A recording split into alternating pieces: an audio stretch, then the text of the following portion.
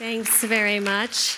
I'm not sure if it's completely correct for me to thank the organizers of the symposium, since I am one of the organizers of the symposium, but I think David has really put together such a wonderful day. And I am not a neonatologist. I am a critical care physician, although I was very close to becoming a neonatologist, in large part because my first rotation here as an intern was with Dr. Sunshine, who was my first attending many, many years ago. But I'm very excited to talk to you a little bit about our work, which I think dovetails quite nicely with what Dr. Admin already presented. And we're interested in also how the endothelial cells promote lung growth, but also in looking at it in the reverse way, how the lung microenvironment really modulates the angiogenic phenotype of the pulmonary endothelial cells.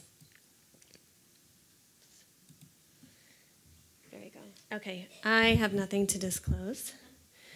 As has already been previously mentioned numerous times today, the lung is in some ways unique because in contrast to many other organs which complete their development very early in pregnancy, a significant component of lung development does occur postnatally during alveolarization.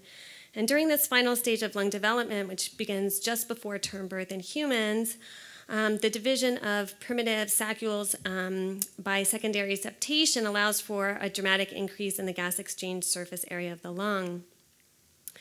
And as Dr. Admin has already presented quite nicely, growth of the pulmonary vasculature via angiogenesis during this time appears to be essential for alveolarization.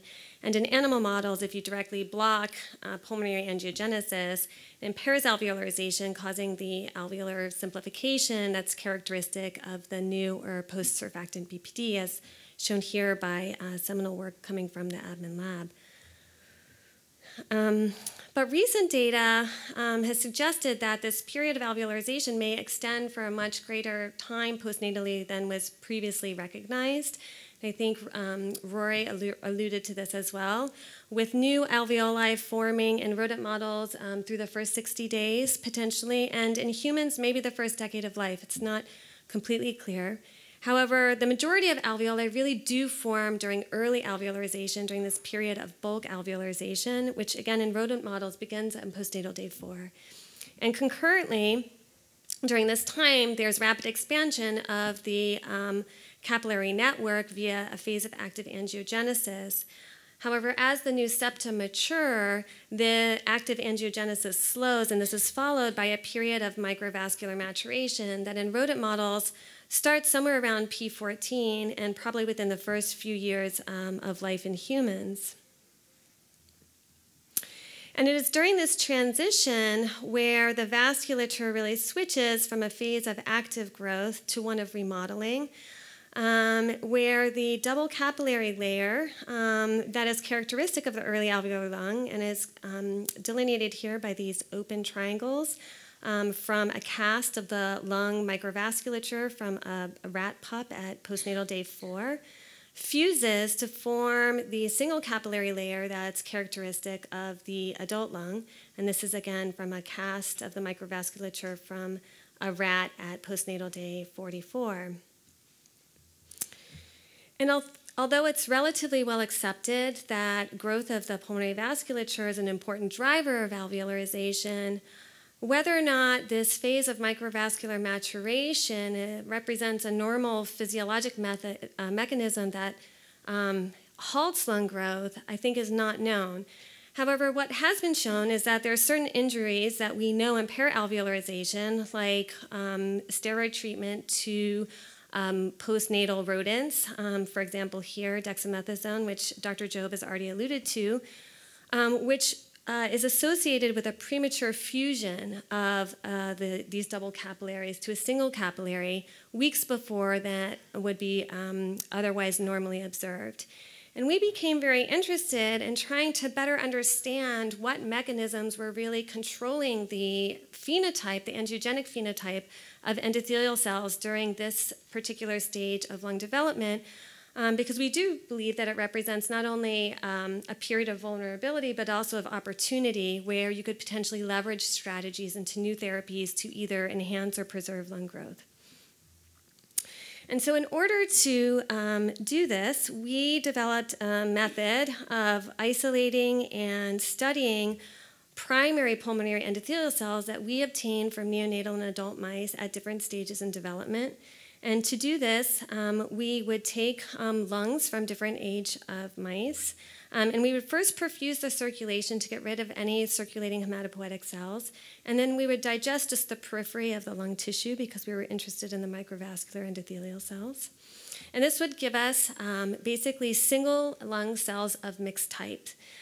We would then use antibodies, or magnetic beads that were conjugated to antibodies that were specific for the endothelial-specific marker CD31. And this would specifically bind the endothelial cells that we could then pull out from the group using a special magnet. And this is an image of the primary pulmonary endothelial cells that we obtained from a 6-day-old mouse, so at the early alveolar stage of lung development.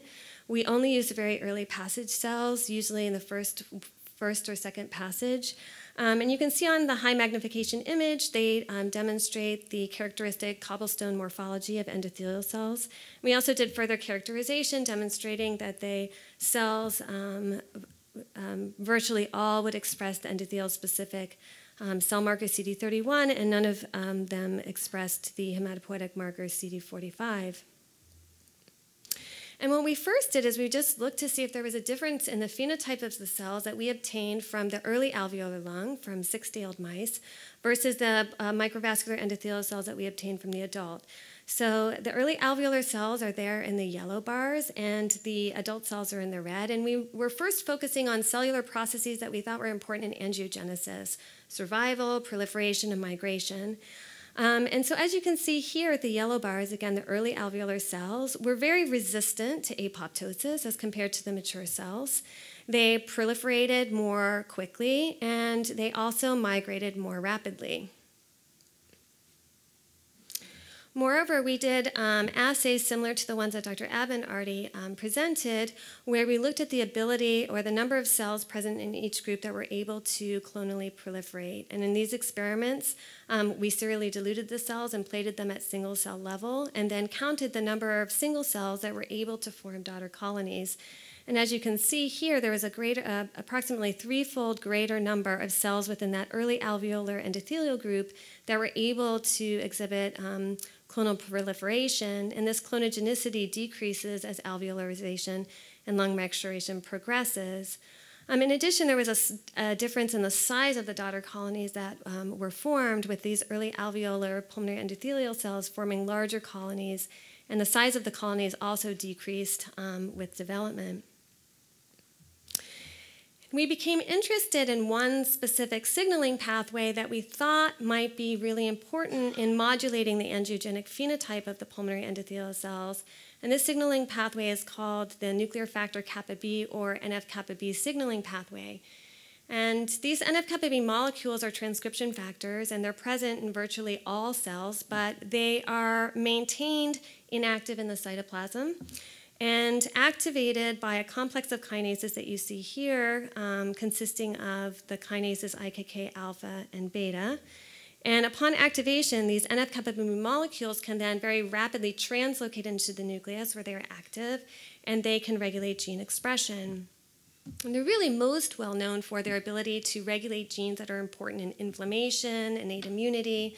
But recent data is also suggesting that they're important regulators of angiogenesis, both physiologic and pathologic angiogenesis. And we made the somewhat interesting observation a number of years ago that the early alveolar lung appeared to have a very high amount of endogenous NF-kappa B activation. And this could be appreciated by immunofluorescent staining, where you can see a lot of purple signal that's originating from the red NF-kappa B molecules that are located within the blue nuclei. And this was really in contrast to predominantly inactive or cytoplasmic NF-kappa B staining in the adult lung. Moreover, if we administered a very potent pharmacologic inhibitor of the NF-kappa B pathway to the early alveolar mice, we found that we saw a marked disruption of alveolarization. And this was in contrast to no effect on lung structure in the adult animals. Moreover, if we just looked at the pulmonary endothelial cells that we obtained from the early alveolar and the adult lung, we saw the same thing. So for example, we saw by immunofluorescence staining that there was a high amount of nuclear active NF-kappa B activation in these early alveolar endothelial cells, but very little nuclear staining in the adult endothelial cells. And this translated to approximately 3-fold greater NF-kappa B transcriptional activity when we assessed this via luciferase reporter assays. Moreover, if we blocked this endogenous activation of NF-kappa B in the early alveolar cells, we disrupted a lot of angiogenic functions. So if we treated the cells with a pharmacologic inhibitor of BAE using a higher dose of BAE, seen here with the red triangles, the cells rapidly apoptosed. If we used even a lower dose of BAE, we impaired the cell's ability to proliferate. And if we used more specific strategies to silence the individual NF-kappa B activating kinases, for example, silencing either IKK alpha or IKK beta here in the orange and red bars, we impaired the ability of the cells to migrate and close a scratch in the endothelial monolayer. And so taken together, these data really suggested that endogenous activation of this pathway was important for promoting pulmonary angiogenesis, but real definitive evidence for the importance of this pathway in the endothelium and in lung development had really been precluded by the early embryonic lethality of global or even tissue-specific knockouts.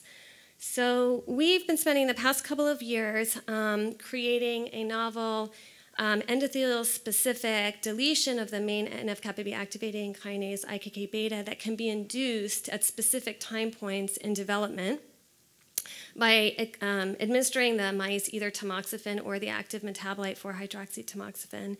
And so the way in which we did this is we used a mouse, this PDGFB inducible Cre mouse. So this is a mouse that expresses Cre recombinase in an inducible fashion, so in response to either tamoxifen or 4-hydroxytamoxifen, but under the control of the PDGFB promoter. So this is a gene that's predominantly expressed by endothelial cells. And we first crossed this mouse to a reporter mouse, these ZS green mice, where they would express the fluorescent protein ZS green wherever Cre recombinase is expressed. And so what we first showed was that in the Cre-negative progeny that were given tamoxifen, we saw no expression of the fluorescent protein ZS Cre in the pulmonary endothelium, which is stained here in red. And in contrast, in the Cre-positive progeny, we saw widespread expression of the ZS green protein in the endothelium. We also did staining to stain the smooth muscle cells in red and confirmed, again, in the Cre-positive progeny that were treated with tamoxifen that we had ZS green expression in the endothelial layer, but no ZS green expression in the smooth muscle cell layer, again, suggesting that the driver that we were using was endothelial specific. So we then crossed again this PDGFB inducible Cre mouse with mice that had the IKK beta gene floxed, such that wherever Cre recombinase was expressed, the IKK beta gene would be deleted. And we showed that pups that were administered either tamoxifen or 4-hydroxytamoxifen in the first 3 days of life, that we were able to get effective deletion of IKK beta from the primary endothelial cells, but maintained IKK beta expression in the Cre-negative mice. And also that IKK beta expression was similar in the Cre-negative and Cre-positive cells when we were looking in the non-endothelial lung cells. And we're still in the process of fully phenotyping these mice, but our early morphometric data show that the Cre-positive progeny that received tamoxifen in the first 3 days of life have larger air spaces at postnatal day 14 than the Cre-negative mice. And we also did experiments where, and this corresponded to a decrease in the radial alveolar counts, which is a somewhat gross metric of the number of alveoli. And we also did experiments where we put the mixed litters in 80% oxygen from postnatal day 0 to 14, and found that in the Cre-negative mice, predictably, there was an increase in airspace size and decrease in radial alveolar counts, but that this effect was exaggerated in the mice that had the loss of IKK beta from the pulmonary endothelium. And this is really the first genetic definitive evidence for the importance of this pathway for endothelial NF-kappa B signaling in late lung development. But we next really wanted to understand how it was that this pathway was activated at this specific time point in development. And we had two ideas. One idea was either that there was something just intrinsically different about the two groups of cells. And the second idea was that perhaps the cells were actually quite similar, but that they were responding to differences in the lung microenvironment. And so we did an experiment where we maintained the early alveolar lung in serum-free media for 24 hours, and we collected all of those secreted factors and added it to the adult endothelial cells to determine if we were able to activate NF-kappa B. And what we found was that the secreted factors from the early alveolar lung, which we call early alveolar lung conditioned media, seen here in the yellow bar, did robustly activate the NF-kappa B pathway in these adult cells. And in contrast, if we took secreted factors from mid-alveolarization, P16, and this is again a period of time when angiogenesis is beginning to slow and microvascular maturation is ensuing, we had only a modest effect on NF-kappa B activation. And we had no effect when we added secreted factors from the adult lung. Moreover, and perhaps more exciting, these early alveolar lung secreted factors or lung conditioned media also changed the phenotype of the adult cells. And we found that these secreted factors were as good as 5% serum in actually inducing the adult endothelial cells to move. And again, we saw very little effect when we did control experiments adding secreted factors from the adult lung. So this was exciting for us because we were able to see that potentially you could modulate the angiogenic phenotype of these endothelial cells, but we wanted to know then what was in it, what was in the secreted, the factors in the lung conditioned media that was having this effect.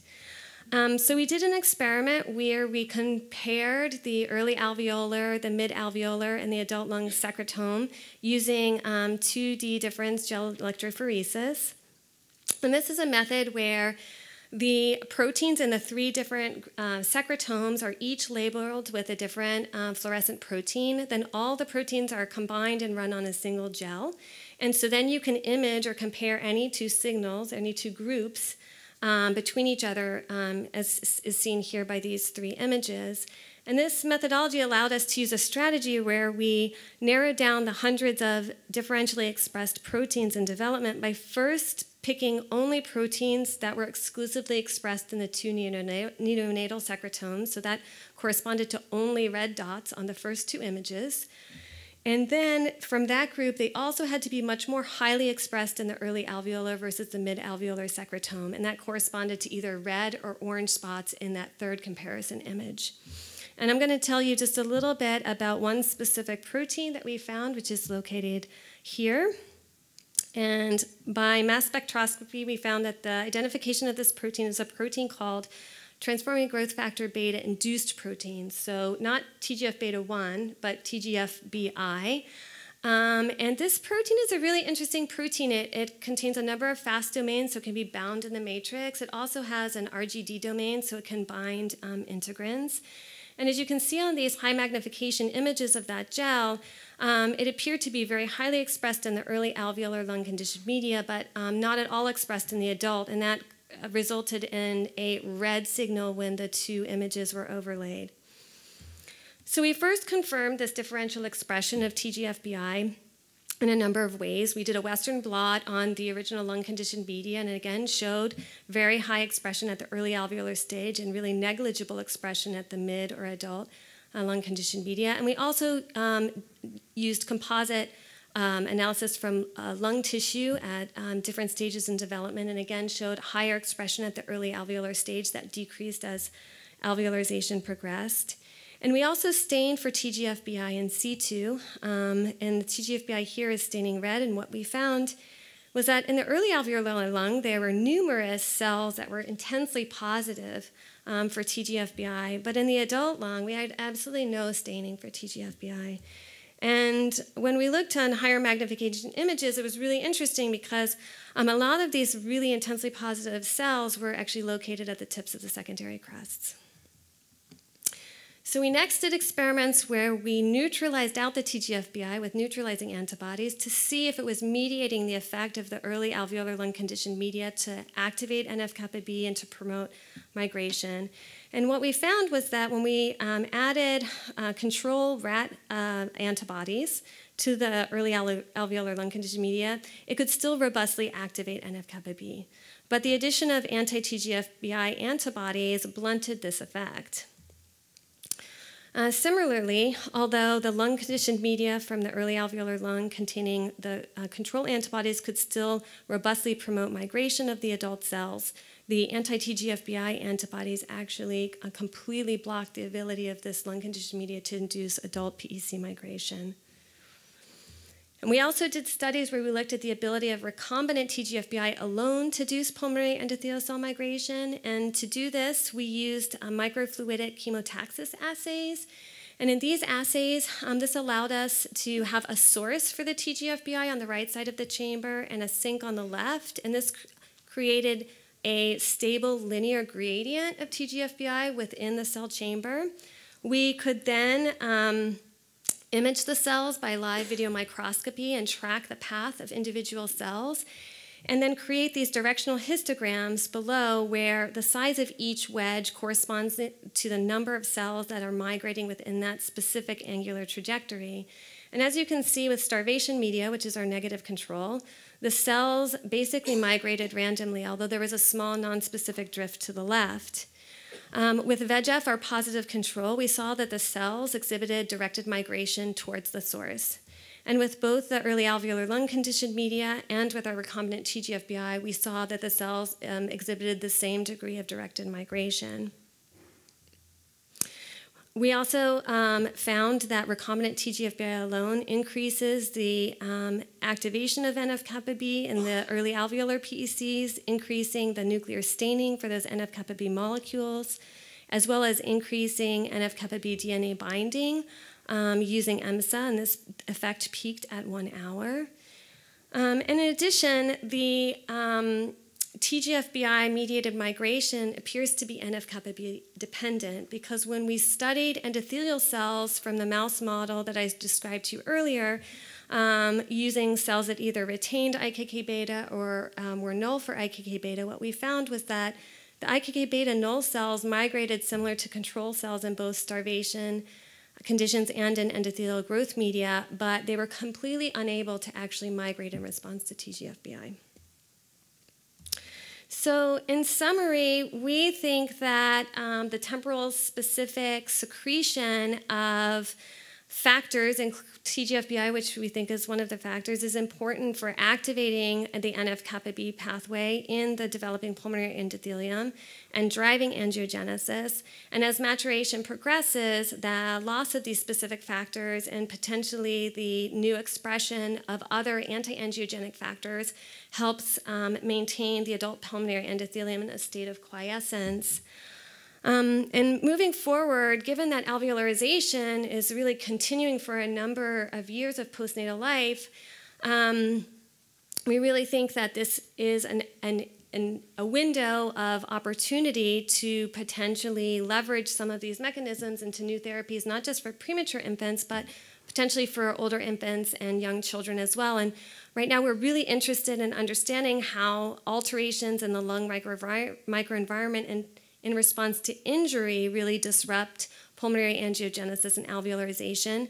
And specifically in comparing the immature and mature lung, both in control conditions and in times of injury, as demonstrated here by this Venn diagram, with a specific interest in identifying factors that are normally present in the developing lung that are lost in times of injury, because we think this could represent additional pro-angiogenic factors that could be replaced in times of injury, but also to look at proteins that are normally expressed only in the mature lung but get inappropriately or prematurely expressed in the immature lung during injury, because those could potentially be factors, anti-angiogenic factors, that could be blocked therapeutically in order to preserve lung growth. So thank you very much for the opportunity to tell you about our work. Of course, I need to mention all of the wonderful people, past and present members of the lab who have really done a lot of the heavy lifting. Min Liu has done a lot of the work with the TGFBI story. Shailaja Rao has been creating and phenotyping the endothelial specific knockout for IKK beta. And then Cristina Iosef, who's now a research faculty at University of Nevada, did a lot of the early work with the lung conditioned media. And all of our collaborators and the great mentorship that I had here with Dr. Rabinovich and also with Dr. Bland as well has been extremely helpful for me and for my career. So I'd be happy to take any questions at this time. Thanks very much.